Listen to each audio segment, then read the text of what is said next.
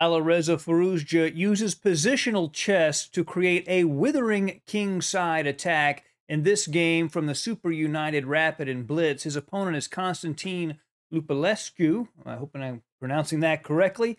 Firouzja was rated 2745 when this game was played. Lupulescu was rated 2572. Firouzja has white and Lupulescu has black. Let's jump right in. C4. Firouzja begins with the English opening.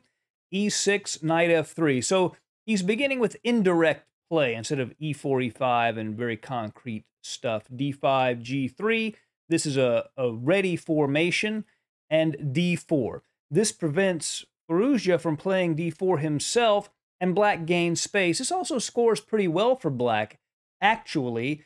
And basically, you have a reversed Benoni, where white is playing the side in the modern Benoni. Bishop to g2. Now knight to c6. You could also play c5 using the pawn to defend d4. Knight c6, d3, bishop to c5, all designed to protect the d4 pawn. Knight b to d2, knight to f6, and now knight to b3. That hits the bishop at c5. Black does not want to part with his dark squared bishop and give up the bishop pair. It also puts pressure on the d4 pawn.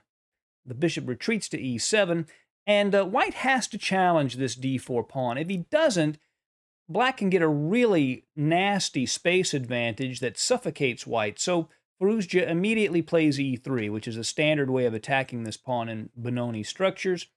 And here, black plays a good move. He plays the move bishop to b4 check. I think that's an exclamation point move. The reason that's so strong is because the move bishop to d2, which is the move you would like to play, fails to the move d takes e3. And the bishop can't take the pawn because it's pinned. And after, say, bishop b4, black gets to take on f2 with check. And then when he takes the pawn, black will take the bishop on b4, white's down a pawn, and has lost the right to castle. So that forces Firouzja to move the king to f1, and now he's going to have to find a way to develop the h1 rook. He's not worse, but that was a nice move from black. de3, bishop takes e3. Black could play e5 here to try to fix the d4 square after d4 and some central exchanges. He'd have an equal position on the board, but instead he retreats the bishop back to e7. d4 gaining that space. Castles and h3. You'd normally say white would be better in this position with a nice development space and so forth, except for the rook at h1. That's what keeps this equal. He's got to find a way to activate it. a5, irritating the knight at b3. Now king to g1. We see what Firouzja is doing. He wants to play king to h2 and then develop the rook from h1. a4, kicking the knight at d2. And now, from b3 to d2. And now a3. Basically trying to give Alireza a bad choice. If he takes the pawn at a3, then he would lose the pawn, and then a2 would become vulnerable. But in the game, Alireza plays b3, and now black gets to put his knight on b4 or bishop on b4, and that's a good square for the black pieces. He chooses to place the knight at b4. Now knight to e5. Not only is the knight going an aggressive square, but Alireza opens up the light squared bishop aiming at b7. Knight to d7 to challenge that well-placed knight. Knight d to f3 to back it up. And now c5, trying to undermine white's center. White has a nice central structure. Black needs to attack it. King to h2. And now finally Firouzja is getting that rook from h1 out. cd4, bishop takes d4. Knight to c5. We can see these knights are taking advantage of these vulnerable dark squares, and Alireza does not want to take that knight with the bishop. He would leave black with a much stronger dark squared bishop without any opposition from white. So the bishop comes back to c3. Now he is threatening to take the knight on b4. A good option for black here was knight to e4, counterattacking that bishop and allowing the knight at b4 to be defended by the bishop at e7. But he decides to go ahead and play queen to b6. Defending that knight. And here Alireza makes a very interesting decision. He goes ahead and takes that knight, giving up the bishop pair and his dark squared bishop, but he does it for concrete reasons. He's going to generate strong play by doing this. After queen b4, he plays the queen to c2. He doesn't want the rook to gain a tempo against it. queen to c2, f6 to kick the knight out, and now knight to g4. Bishop to d7, rook a to d1, bishop to c6, knight to d4. So now he's aiming at this bishop at c6. He's willing to trade off his light-squared bishop. The knight also puts pressure on the e6 pawn. Black could take on g2, and after king g2, queen to b6, and Black's doing okay there, I think. But he retreats the queen back to b6. And now Alireza takes the bishop at c6 with his own bishop. He wants to keep this well-centralized knight, and he's willing to give up his bishop. After pawn takes, we can see that Black's pawns are a little vulnerable. The a3 pawn is potentially vulnerable, the c6, the e6 pawns. They're all vulnerable, but it's not the end of the world yet for Black. But what Alireza has done is made it so that after each move, Black has to play more and more accurately. If he makes one mistake, all of a sudden his position collapses. If he makes the right move, he's fine. And now rook h to e1, aiming at that e6 pawn, and now e5. And we begin to see the pressure really mount. That knight jumps into the f5 square. And we can see Firouzja is beginning to place his pieces near Black's king.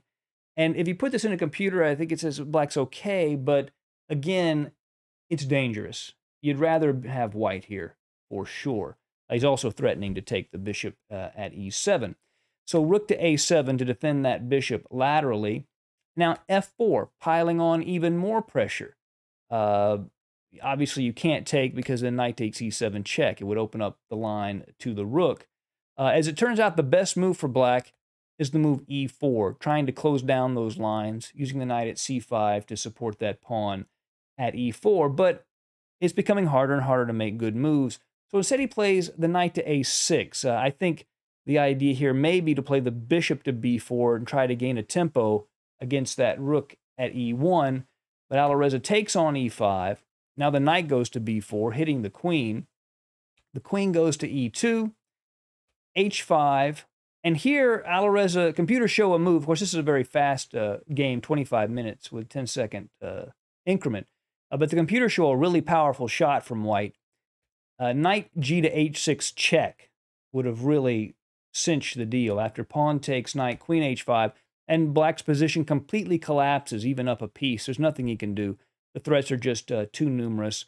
One possibility is after, say, queen f2, king h1, if rook f7, knight h6, and everything's collapsing on the f7 square, and that would be it. But instead, he plays the knight to e3, still doing quite well. Pawn takes pawn, and now queen to h5. And we can see Alireza Firouzja's pieces, and this has been a slow process over the course of this game. Now they're hovering around Black's king, getting very dangerous. The bishop goes to c5, knight to g4. I don't know if Black saw any way to deal with this. He ends up playing rook to f7, queen goes to g6. If he takes the knight on f5, then knight to h6 check forks that rook and the king. Obviously, can't take the knight because it's pinned by the queen at g6. And after king h8, knight f5, and he would have decisive material. So because of that, Black plays the king to h8, but now rook to e5. Now, that isn't just grabbing a pawn. He's also introducing the rook into the attack. It's not about the material so much as about the rook can now join this very strong attacking formation. And now Black takes the pawn at a2. Sort of what else? Obviously, the pawn is only a couple of squares away from queening. The problem is his king is in a great deal of danger. And here, Firouzja plays knight takes g7, one of actually a few ways to win this position, and rook takes g7. And here Alireza has a mate in 4. Do you see it? I'll give you a second. That's right. The first move is rook to h5 check. If the rook blocks, just queen would take rook mate. King to g8 check. And now knight to h6 check.